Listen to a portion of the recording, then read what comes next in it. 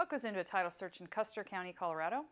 First, Custer County is in a primarily non-judicial state, so that foreclosures are handled by the private sector. Custer County title records may also contain mechanics liens, which protects contractors from non-payment. Mechanics liens typically last for 6 months, although they may be able to be extended. Some of the land and title records for Custer County are at the P.O. Box 150 location in Westcliff. While these documents might have most of the information, it's important to remember that civil court records, probate documents, assessor's records, and other information outside of the lands records can affect a title search.